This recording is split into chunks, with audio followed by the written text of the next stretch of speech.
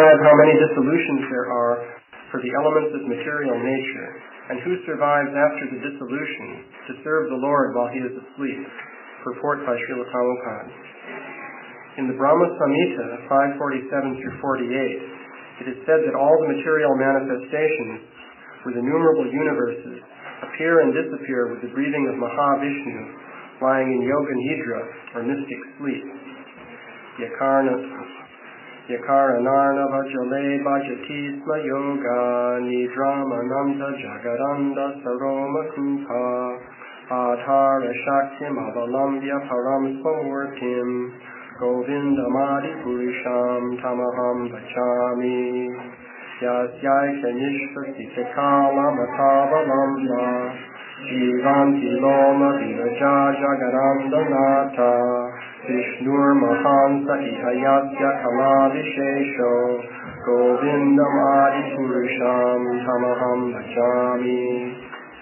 Govinda, the ultimate and supreme personality of Godhead, Lord Krishna, lies sleeping unlimitedly on the causal ocean in order to create unlimited numbers of universes during that sleep.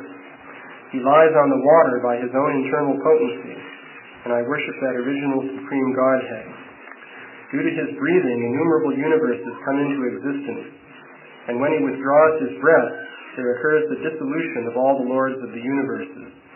That plenary portion of the Supreme Lord is called Mahavishnu, and he is a part and parcel, and he is a part of the part of Lord Krishna. I worship Govinda, the original Lord.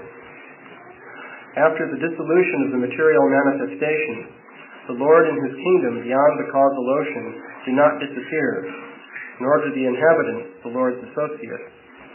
The associates of the Lord are far more numerous than the living entities who have forgotten the Lord due to material association.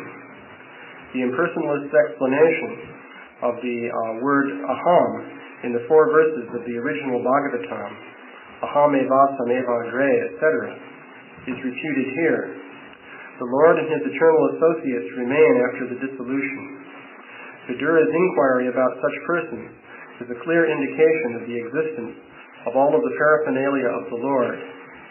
This is also confirmed in the Kasi Kanda, as quoted by both Jiva Goswami and Srila Vishwanath Chakravarti, who follow in the footsteps of Srila Sridhar Swami. Achavante hiyad bhakta mahatyam pralayapadi atochuto kile loke sa ekas sarvagovyaya. The devotees of the Lord never annihilate their individual existences, even after the dissolution of the entire cosmic manifestation. The Lord and the devotees who associate with him are always eternal in both the material and the spiritual world. Omanjanatimurandasya jananjana shalakaya chakshurindrikayena tasmai Shri Gurave Namaha Shri Chaitanya Manopistam Stapitam Yena Bhutale Svayam Rupakadamayam Dadati Svapadantikam. So the translation again. Please describe how many dissolutions there are for the elements of material nature, and who survives after the dissolution to serve the Lord while he is asleep.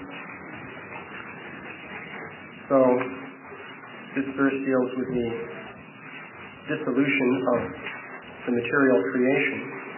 And of course, in the purport, Srila Prabhupada refers to the source of the material creation.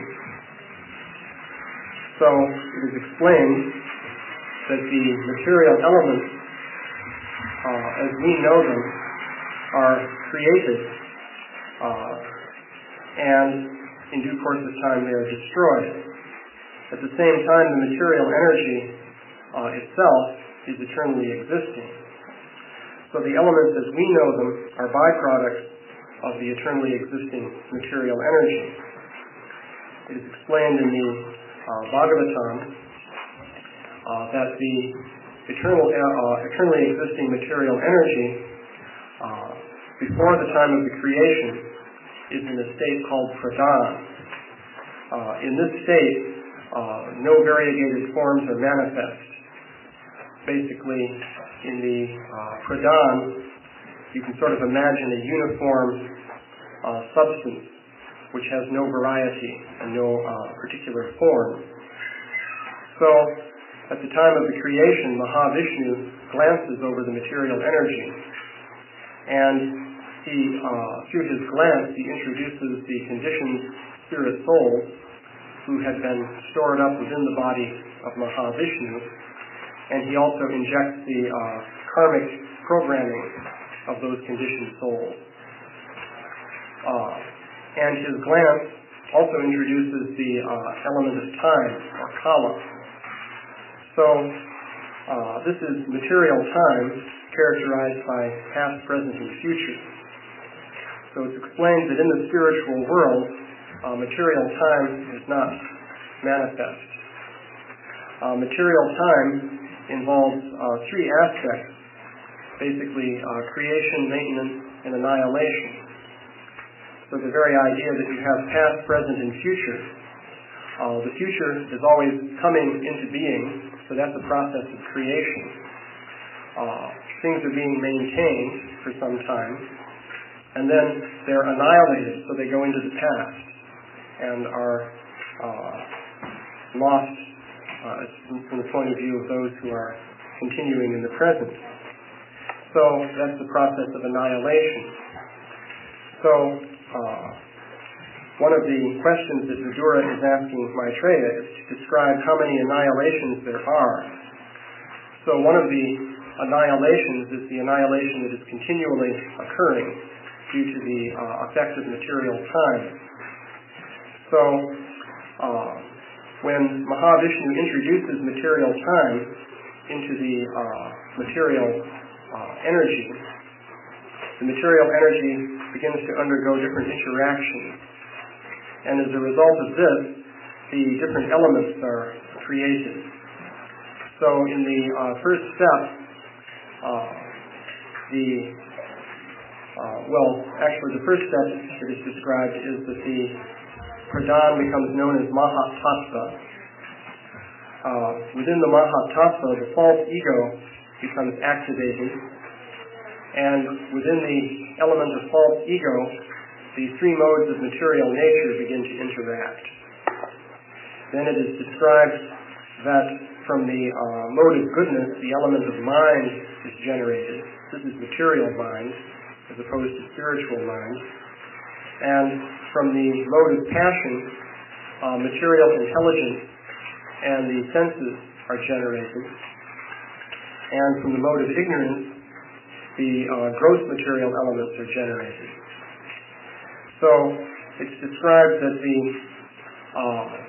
from false ego and ignorance, there's first the manifestation of sound vibration, shabda. From this sound vibration, the element of ether, or space, is manifested. And ether is the accommodating room for other gross material manifestations. So, ether is basically empty space. We think of space as empty, but actually, according to the Vedic understanding, space is a plenum. That is, it's full of this material substance called ether, or akash. So, there's a further transformation of ether. The principle of touch is introduced. This is called the sparsha tan matra. So, as soon as you have touch, you have the possibility of objects that can push one another or interact with one another. So, from touch, the element of air becomes manifest. And then there's a further transformation, and visual form is manifested from the element of air. And then light and fire, all forms of radiant energy become manifest. So then there's a further transformation, and you have the sense object of taste and the sense of taste. These senses, by the way, are apparently being linked in from the creation coming down from the false ego in the mode of passion, because it's described that the senses are produced from false ego and passion. But we see that each gross material element links up with a sense. So you have ether being linked with hearing, then air is linked with touch, sense of touch, light and radiant energy, fire, are linked up with the sense of sight. Then the water, corresponding to the taste tanmatra, is linked up with the sense of taste. And then finally, there's a further transformation producing aroma, or smell, and from this the element of earth is generated, and this is connected with the sense of smell. So this is the description. These elements are not the elements that we directly experience in this world. It is described that we do not have direct experience of the pure elements. They are to be found, for example, in the shells of the universe. But within the section of the universe where everyone is living, the elements are mixed in different proportions. And there are descriptions in Vedic literature of the proportions in these mixtures. So basically, ether is not pure ether. It is a mixture of ether and also air, fire, water, and earth, but it's predominantly ether. So that element is called ether. And the same is true of the other elements. So this is the process of creation. So, and this takes place under the influence of the time element. There is also a process of dissolution which reverses the process of creation. So, just as in the process of creation you have the production of ether, air, fire, water, and earth, in the process of dissolution you have earth being absorbed into ether, into water, water into fire, fire into air, air into earth, into ether, and then ether into false ego in ignorance, and so on. So everything reverses step by step. And you have the retraction of these elements one into the other. So this process takes place at the time of the final annihilation of the universe. So there are different kinds of annihilations. The universe is annihilated after the complete lifetime of Brahma. So let's see, what is that? It comes to some 31 trillion years or something of that nature. One can calculate that from the figures given in the Bhagavatam.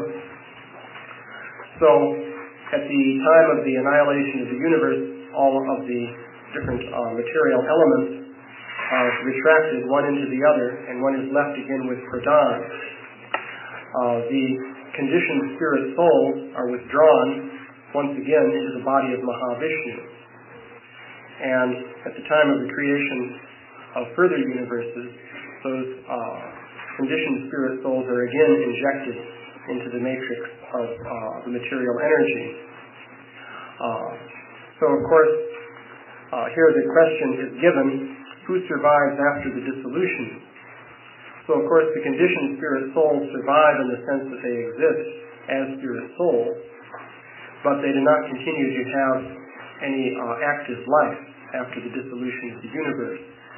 They are stored in a state of, you could say, suspended animation within the body of Mahavishnu.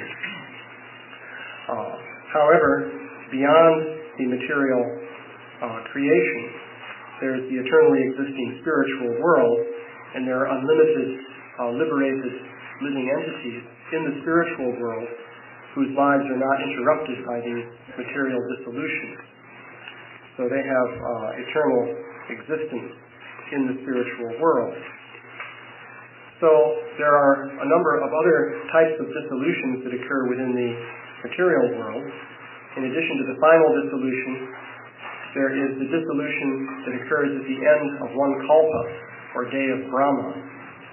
It's described that at the end of the day of Brahma, the planetary systems are annihilated up to, I believe it's Maharloka. This is an annihilation which involves fire and then water. So that occurs at the end of every kalpa. The length of time given for a kalpa is 4,320,000,000 years. So on a shorter time scale, there are dissolutions that occur at the end of the reign of a Manu. So there are 14 Manus during one kalpa. And what is it? The time period for each Manu is, I think it's about 307 million years, roughly speaking. You can calculate that, since it would be basically 1/14 of the 4,320,000,000 year figure. So, at the end of a Manvantar period, typically there's an annihilation. This is one of the points where there's different statements are made by some of the acharyas.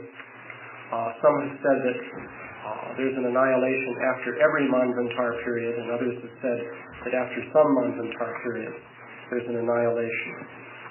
One example that we have of that is the annihilation that occurred after the period of Chakshusha Manvantar. This is the occasion for the Matsya avatar. So at that time there was a great flood which completely flooded the middle planetary system of Bhumandala. So the story there sounds very much like the story of Noah and the ark in the Bible. But you have the basic story is that a great king, who later became Vaivasvata Manu, discovered this fish, very tiny fish, which interestingly enough spoke to him and said, please protect me from being eaten up by these larger fish. So the king, this was Shradadeva, the king put the fish in a small container to protect it. So the fish then expanded very quickly and said, I'm too large for this container. So the king then put the fish in a larger container. The fish again expanded. Then he put the fish in some pond. It again expanded, so he put it in a lake. So the fish kept expanding and saying, the place where you put me is too small. So finally, the king placed the fish in the ocean and asked who he was, because he determined that this was not an ordinary fish. So this particular fish was an expansion of Lord Vishnu, and the Lord Vishnu informed the king that there was going to be an annihilation. So a boat was provided, and the king and some sages rowed out the annihilation on this boat, and it's described that the fish incarnation of Vishnu, known as Matsya, was used to tow the boat through the waters of devastation. And it's interesting to consider, by the way, the scale of size that's involved in this story, because it's described that the Matsya avatar finally grew to 1 million yojanas in length, which would correspond to about 8 million miles. So you can see then that the ocean that he was swimming in was not the ocean of this small Earth globe, because the distance around the equator would be about 25,000 miles. So he was swimming in a much larger ocean. So this was a cosmic annihilation of the entire Bhumandala planetary system. So this is an example of an annihilation occurring after a Manvantar period. So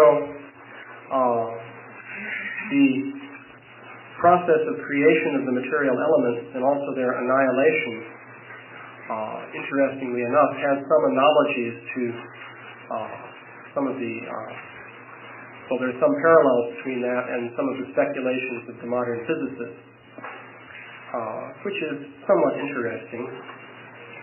Nowadays, the physicists will say that matter, of course, began,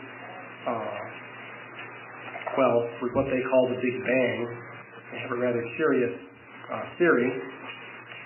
But they will say that initially, when matter first appeared, starting with a mathematical singularity in the beginning of time,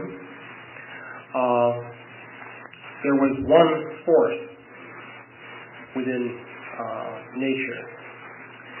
But as the universe expanded and cooled off, a sort of process of condensation occurred. The technical term for this is symmetry breaking. But it's similar to what happens, for example, when water freezes. Water is uniform. There's no particular preferred direction within water. But if you cool off water, you'll see ice crystals forming on the surface. And you'll see that the ice crystals have an alignment in particular directions. So one patch of ice will have a grain to it that's lined up in one direction, and another patch will have a different grain lined up in a different direction. And these patches grow and then fuse together to form a slab of ice. So the scientists are saying that a similar thing happens when the universe expands. And the result is that different domains are produced in which the forces of nature differentiate into a series of different forces. This is their idea. So it's basically a concept in which you have an original form of energy and you have different transformations of that energy that produce the final forms of matter that we observe today.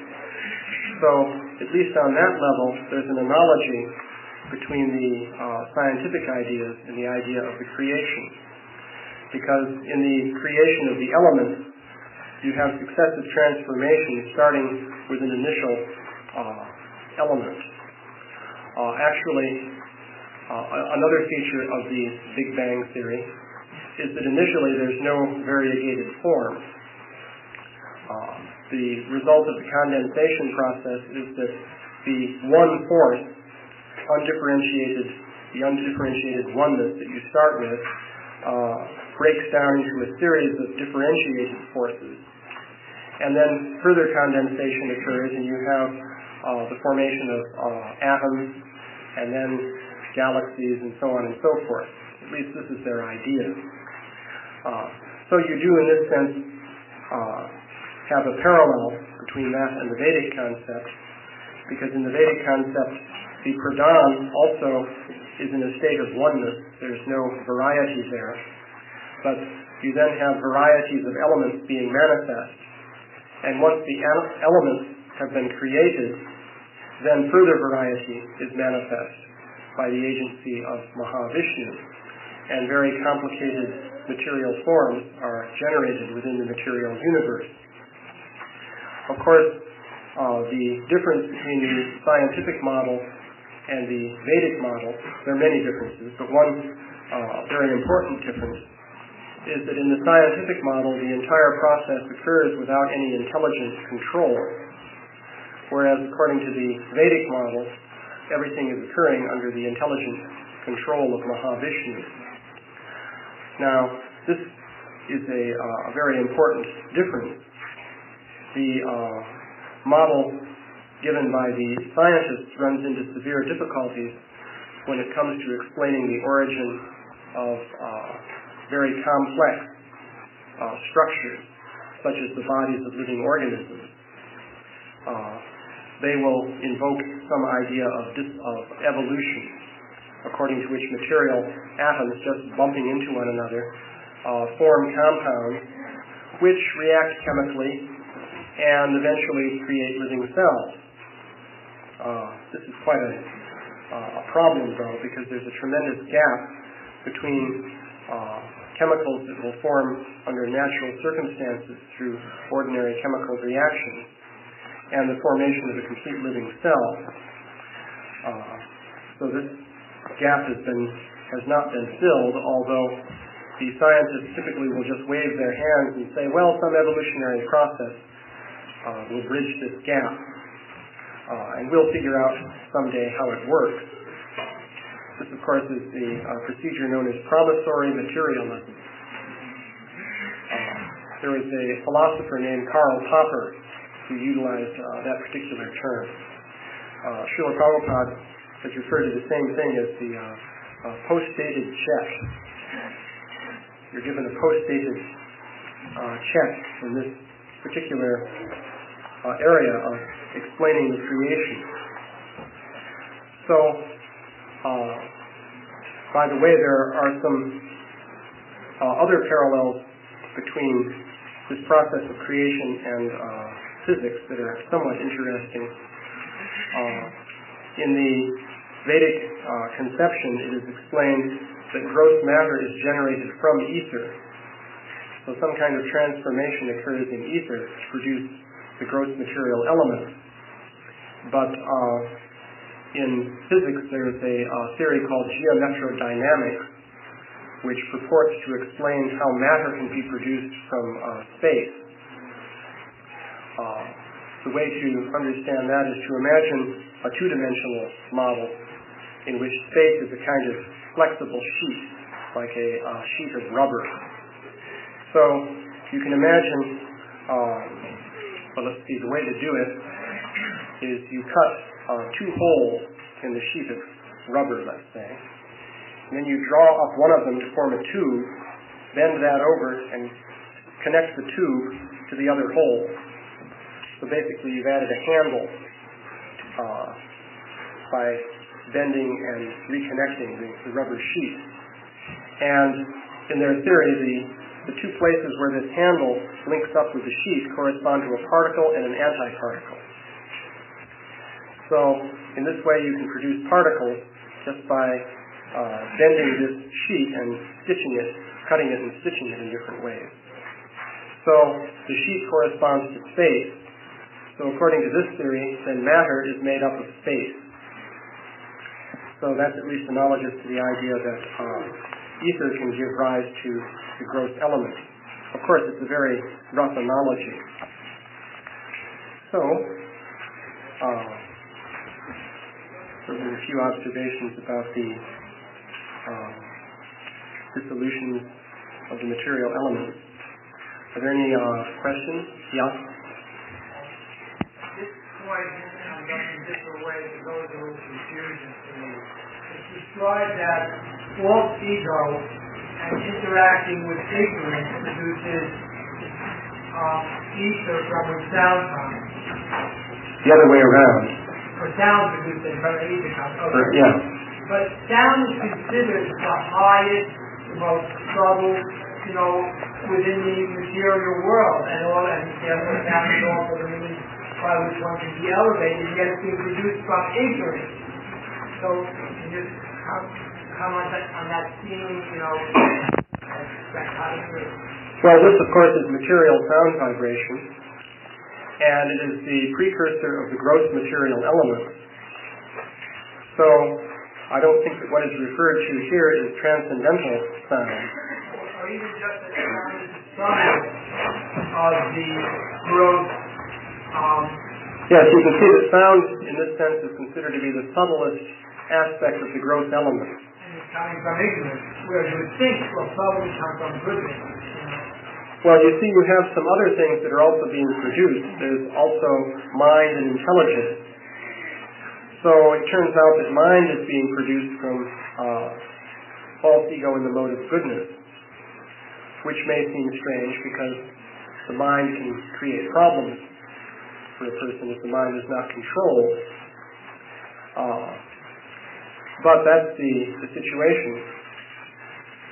Of course, the gross elements, I suppose, fit in nicely with the idea of ignorance, since they're gross and inert. Yeah? The dissolution and reversal of the elements that you were describing, do we have any experience of that in this level, or is it like the creation, that is just pure elements and we have no perception of that? No, I don't believe we have any direct experience with the dissolution of the elements. At least, I don't know any description in the Vedic literature indicating that dissolution occurs during the course of maintenance of the universal manifestation. Of course, you'll find many cases in which a great soul who is leaving his body will speak of merging the different elements one into the other. However, that seems to be, as far as I can understand, an expression of his indifference to those elements, or his withdrawal of attachment from them. That is, you merge the earth into the total reservoir of earth, and so on and so forth. It doesn't mean that the earth in his body is actually annihilated or anything like that. There are different manifestations of the spiritual world within the material world. So Swetadweep would be one, for sure. Vrindavan is another example. And of course, Navadweep, Dham, and so on. So when the material elements are annihilated, these transcendental domains remain as they are. But there's no problem there, because although they're in the same place, they're also different. So that place, that place of the spirit. Yeah, this refers again to the point I've made from time to time concerning higher dimensions. I don't think you can define the coordinates of all of these things using just X, Y, and Z. That is, three-dimensional coordinates. But you have to have a higher kind of coordinates in order to explain these things. Yeah? Sciences are just like the origin of the planets or its creation. Why they're so they're not formed real seriously away, starting to stick to nothing, and they just required, like, after the Big Bang, they would say, the crumpled matter move on, and they cool down, right? They become very like a prone, the plum, and wet, but when it's dry, it's spring. What was that? I didn't hear that. They compare to like a prone. A prune? Yeah. Okay. When that's dry, you can see it has different shapes and everything. So they're actually compared like water and all that like that. In other words, they're trying to justify being like that. Well, what you're pointing out then is the argument is that the existence of irregularity implies that things were not created by intelligence. Because if things were created by intelligence, then everything would be regular and very artistically arranged and so forth. Well, so that the point then can be made that there is a lot of regularity in the universe, and one has to explain that.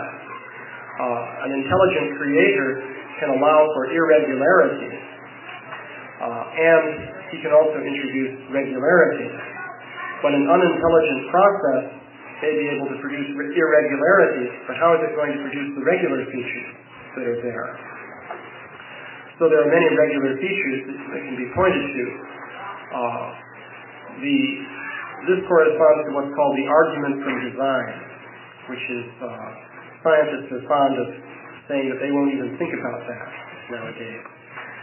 But actually they've introduced the argument from design through the back door, so to speak, through something that is called the anthropic principle. Many scientists have observed that there are regular features in the universe that seem necessary in order for life as we know it to exist. And these features didn't have to be that way. But if they weren't that way, then we couldn't exist. So one way to look at it is to say, well, there must be some intelligence that arranged these very important regular features of the universe. But they have another explanation. Their explanation is that, well,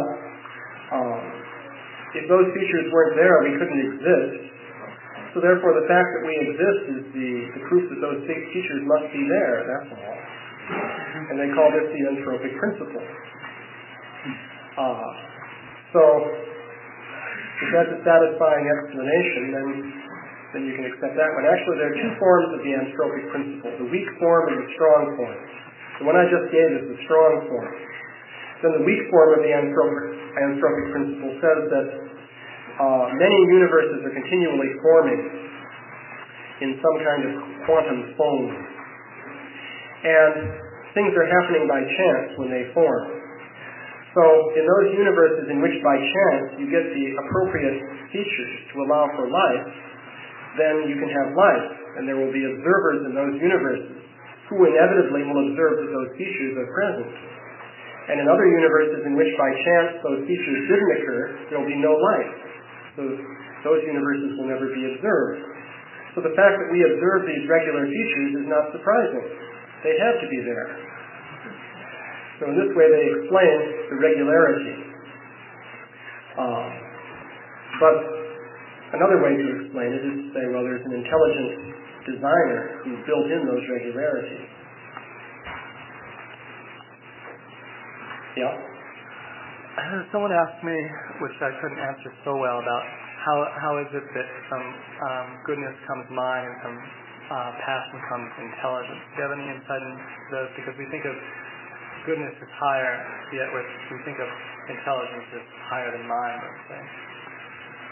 Well, the only thing that I can think of, and it's just, speculation that tends to help things fit together, is that the mode of passion corresponds to activity, and intelligence is active in the sense that intelligence involves making decisions and so on. You can see also the senses are produced from false ego and passion. And the senses correspond to activity also, especially the working senses. So one can at least observe that much. So any other questions? Yeah? I have one other question regarding the properties of the elements. So like earth has the property of smell. But there's we experience things like gases that have a smell. So do they have some relationship with earth, or is it that when they get in your nose they react with what's there and then that produces some solid that smells? How does that work? Well, I would presume that the gases that smell are partly made of earth. I would suppose, because they do have the property of smell. Besides, you may be able to condense a gas and produce a solid from it. For example, if you take carbon dioxide, that's a gas. If you can split away the oxygen from that by some chemical process, you'll get carbon, which is a solid black substance. And that surely must be earth. So you're getting earth out of that gas. And it is explained that the elements are mixed, the elements that we experience. Okay, one more question. Weather is like a secret. Pardon me? Weather is a secret. An eclipse, yeah. Yeah, I think in the Bible there's a Rahu potentially for or something.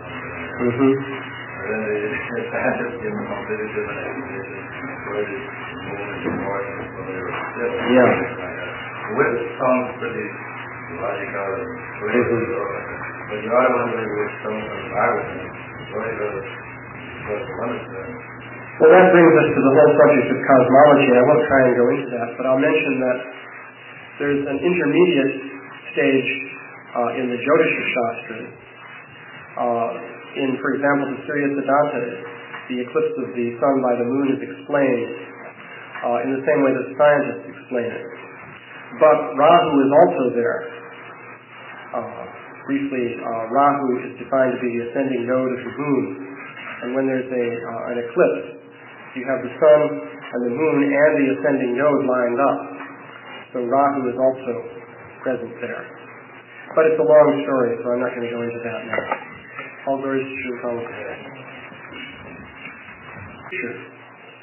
The future is always coming into being, so that's a process of creation.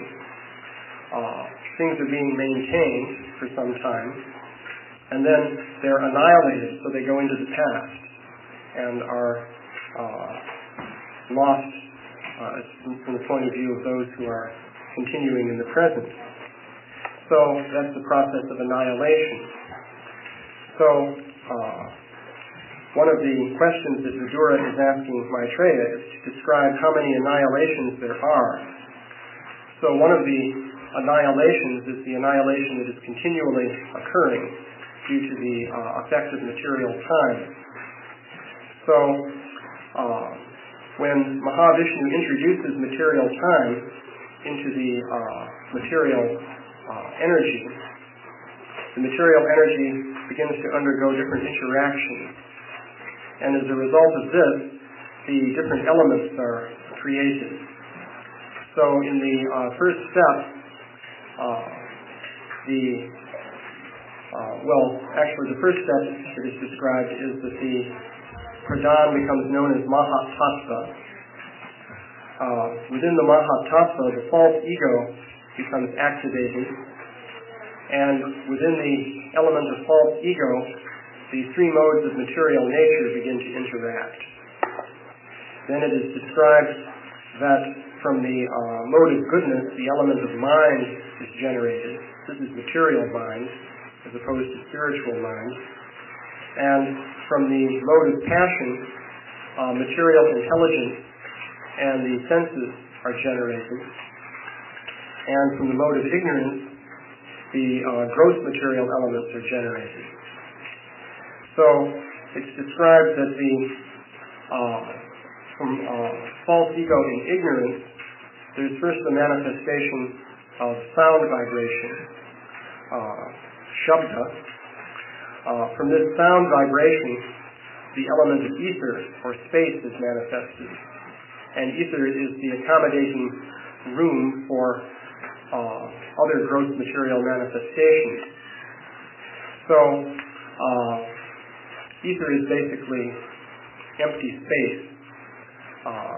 We think of space as empty, but actually, according to the Vedic understanding, space is a plenum. That is, it's full of this material substance called ether, or akash. So there's a further transformation of ether. The principle of touch is introduced. This is called the sparsha tan matra. So as soon as you have touch, you have the possibility of objects that can push one another or interact with one another. So from touch, the element of air becomes manifest. Mahatyam pralayapadi atochuto kile loke sa ekas sarvagovyaya.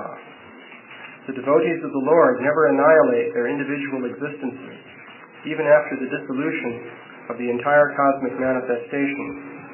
The Lord and the devotees who associate with Him are always eternal in both the material and the spiritual world. Tasmai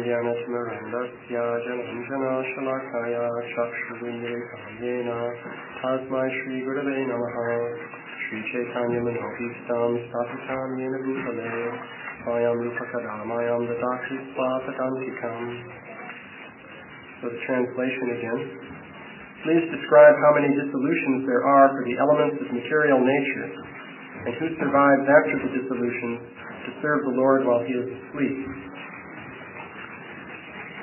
So this verse deals with the dissolution of the material creation. And of course in the purport, Srila Prabhupada refers to the source of the material creation. So it is explained that the material elements, as we know them, are created, and in due course of time they are destroyed. At the same time, the material energy itself is eternally existing. So So the elements as we know them are byproducts of the eternally existing material energy. It is explained in the Bhagavatam that the eternally existing material energy before the time of the creation is in a state called pradhan. In this state, no variegated forms are manifest. Basically, in the pradhan, you can sort of imagine a uniform substance which has no variety and no particular form. So, at the time of the creation, Mahavishnu glances over the material energy, and he, through his glance, he introduces the conditioned spirit souls who had been stored up within the body of Mahavishnu, and he also injects the karmic programming of those conditioned souls. And his glance also introduces the element of time, or kala. So, this is material time characterized by past, present, and future. So it's explained that in the spiritual world, material time is not manifest. Material time involves three aspects, basically creation, maintenance, and annihilation. So the very idea that you have past, present, and future reverses step by step. And you have the retraction of these elements one into the other. So this process takes place at the time of the final annihilation of the universe. So there are different kinds of annihilations. The universe is annihilated after the complete lifetime of Brahma. So let's see. What is that? It comes to some 31 trillion years or something of that nature. One can calculate that from the figures given in the Bhagavatam. So, at the time of the annihilation of the universe, all of the different material elements are retracted one into the other, and one is left again with pradhan. The conditioned spirit souls are withdrawn once again into the body of Mahavishnu. And at the time of the creation of further universes, those conditioned spirit souls are again injected into the matrix of the material energy. So of course, here the question is given, who survives after the dissolution? So of course the conditioned spirit souls survive in the sense that they exist as spirit souls, but they do not continue to have any active life after the dissolution of the universe. They are stored in a state of, you could say, suspended animation within the body of Mahavishnu. However, beyond the material creation, there is the eternally existing spiritual world, and there are unlimited, liberated living entities in the spiritual world whose lives are not interrupted by these material dissolutions. So they have eternal existence in the spiritual world. So there are a number of other types of dissolutions that occur within the material world. In addition to the final dissolution, there is the dissolution that occurs at the end of one kalpa, or day of Brahma. It's described that at the end of the day of Brahma, the planetary systems are annihilated up to, I believe it's Maharloka. This is an annihilation which involves fire and then water. So that occurs at the end of every kalpa. The length of time given for a kalpa is 4,320,000,000 years. So on a shorter time scale, there are dissolutions that occur at the end of the reign of a Manu. So there are 14 Manus during one kalpa. And what is it? The time period for each Manu is, I think it's about 307 million years, roughly.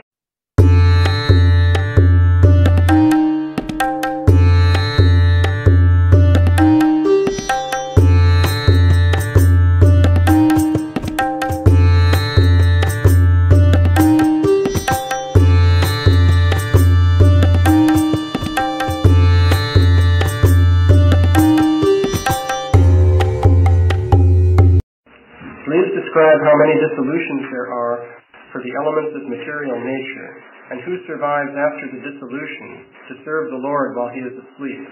Purport by Srila Prabhupada. In the Brahma Samhita 547-48, it is said that all the material manifestations with innumerable universes appear and disappear with the breathing of Mahavishnu, lying in Yoga Nidra, or mystic sleep.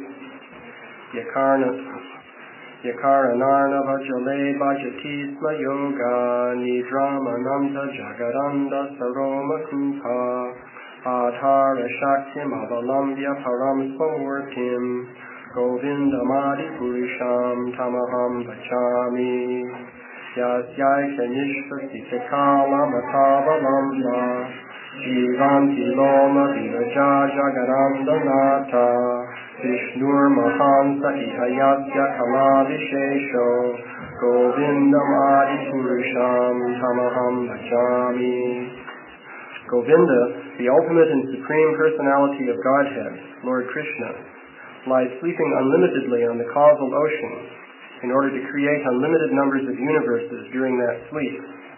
He lies on the water by his own internal potency, and I worship that original supreme Godhead.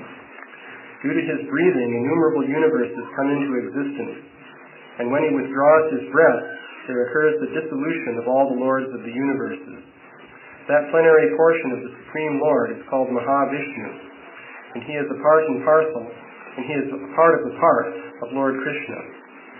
I worship Govinda, the original Lord. After the dissolution of the material manifestations, the Lord and his kingdom beyond the causal ocean do not disappear, nor do the inhabitants, the Lord's associates. The associates of the Lord are far more numerous than the living entities who have forgotten the Lord due to material association. The impersonalist explanation of the word aham in the 4 verses of the original Bhagavatam, aham evasam evagre, etc., is refuted here. The Lord and his eternal associates remain after the dissolution.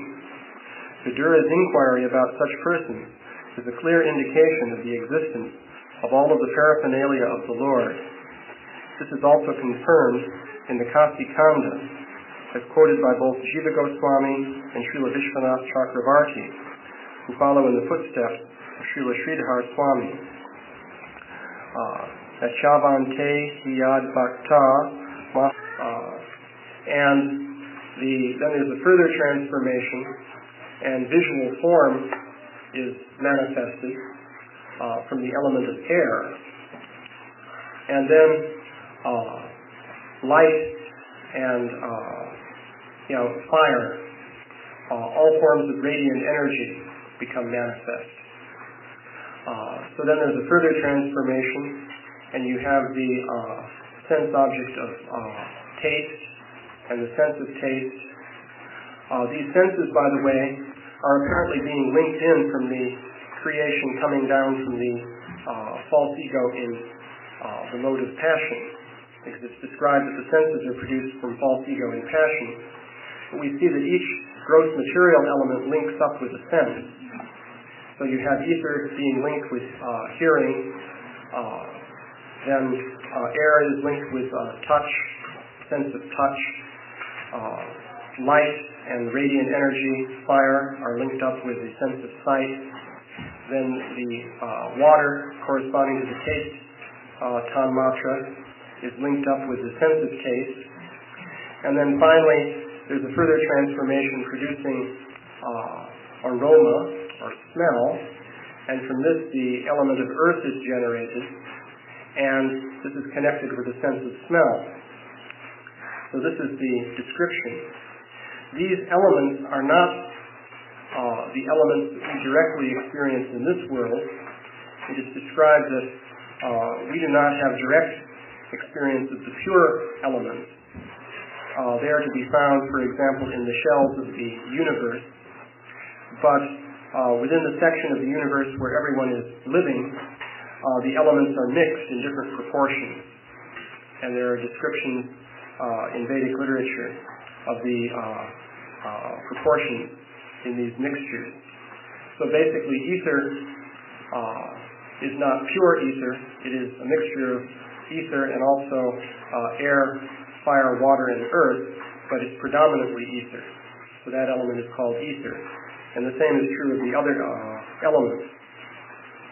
So this is the process of creation.